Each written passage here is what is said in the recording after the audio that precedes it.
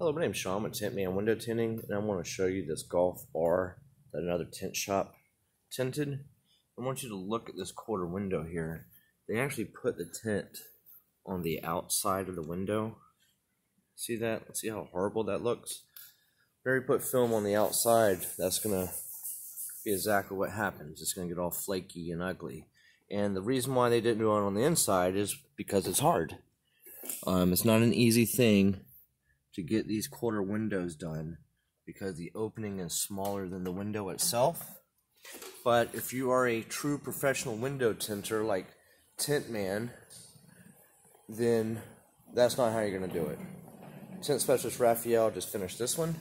As you can see, it's nice and clean. There's no light leaks, and it is tinted on the inside.